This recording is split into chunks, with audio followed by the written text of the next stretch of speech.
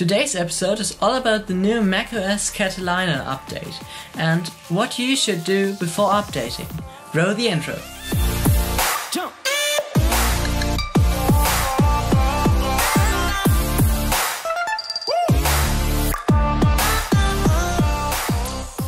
macOS Catalina is a very big update with around about 8 to 10 gigabytes and with it comes very many features.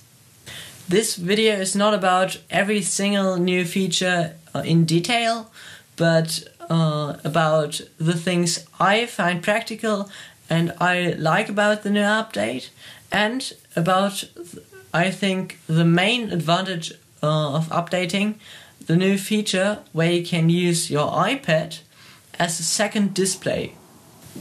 But firstly, what are the smaller things? One thing I really like is the new gallery feature in the Notes app, where you can view your notes not just listed below each other, but way bigger with a preview, so you can find them way easier.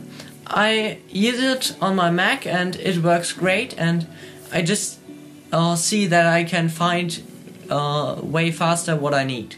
The second feature fits perfectly to iOS 13, and that's the Reminders app.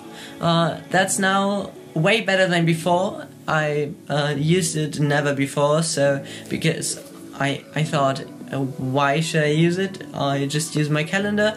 But now it's way better than before, and you can just type in what you have to do, and as soon as you tap the little done icon, it is deleted, so you only see the ones that you have to do.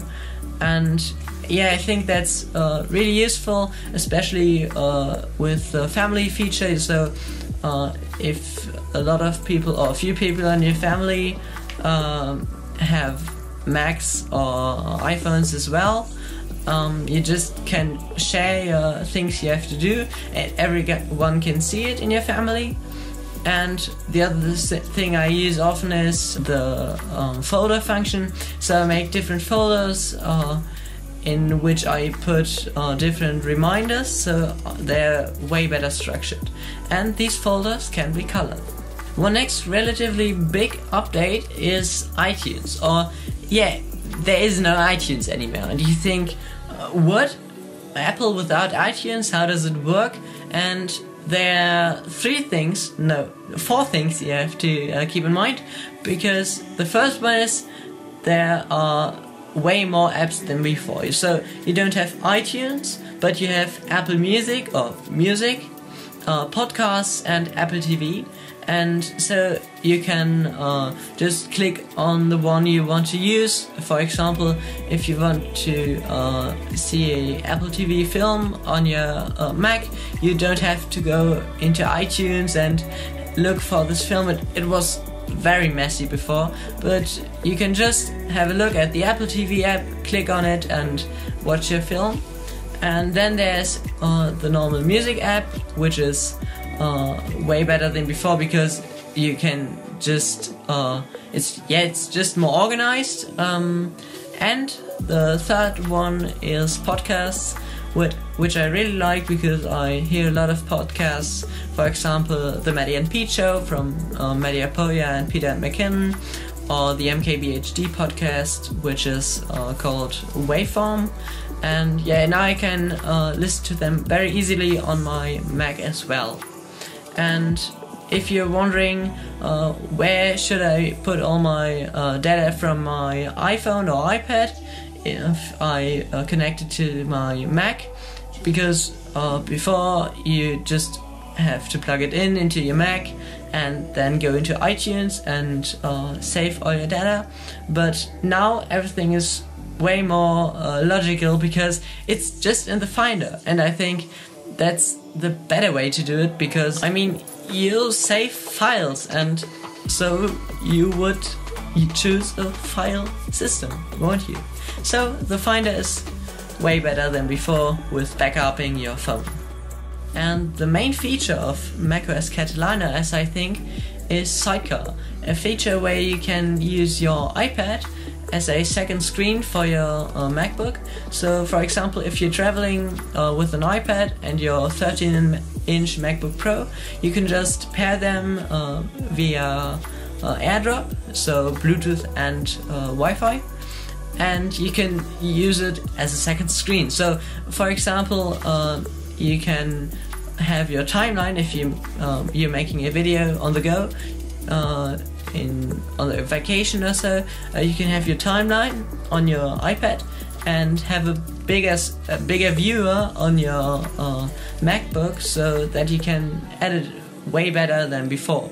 And I think that's really the main advantage of this update if you have an iPad that's compatible, because watch out, I think 2015 MacBooks and before don't work with this, so only the ones who have USB-C, and I think only the iPads where you can use your pencil are compatible, so where you can use an Apple Pencil, but definitely search for your device if you want to check if you can use it.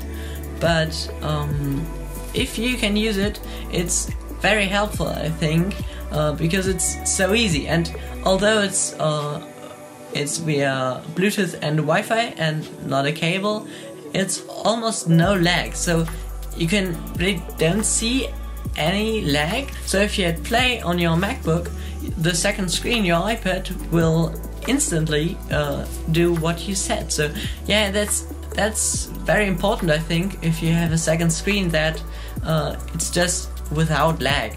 And the second feature you can use there is your Apple Pencil. So you can use some image editing programs or some sketch programs and use your Apple Pencil on your iPad, and you see what you draw directly on your iPad, but it's connected to your Mac, so the files are all on your Mac, and that's just very nice, I think.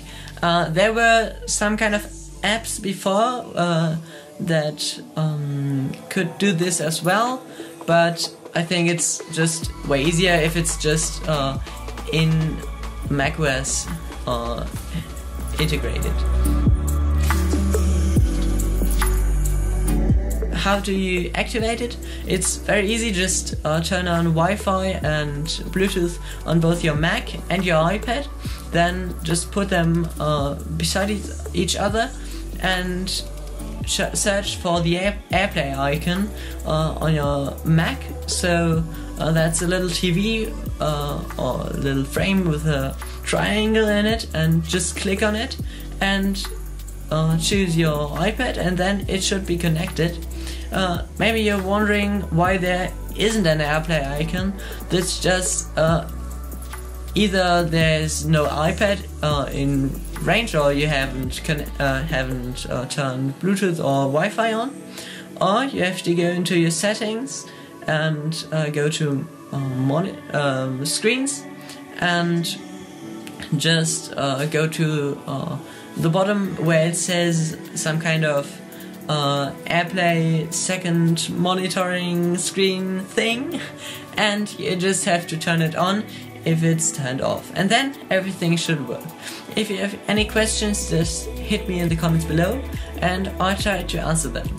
So yeah, that's my thoughts about macOS Catalina. I just think I think everyone should update, unless there's one problem that I have, unless your older programs you use aren't compatible. So I, for example, use Inkscape, and yeah, you just use it to design things and do graphic work, and yeah, it's a relatively old app because it isn't really updated for Mac, and now I can't use it anymore, so it won't open. There's some kind of forbidden icon on it.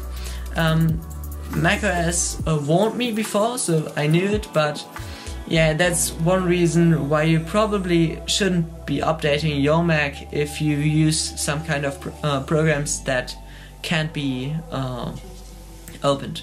But yeah, if you check this and you have enough storage, because it's very big, you should definitely install, I think, and upgrade. And on my Mac, I think I got even 2 GB back. So if you've got enough storage to install it, you probably should get more storage back than you had before. So if you like this video, please write it in the comments and leave a like. And if you haven't already subscribed, do it now. And I see you next time.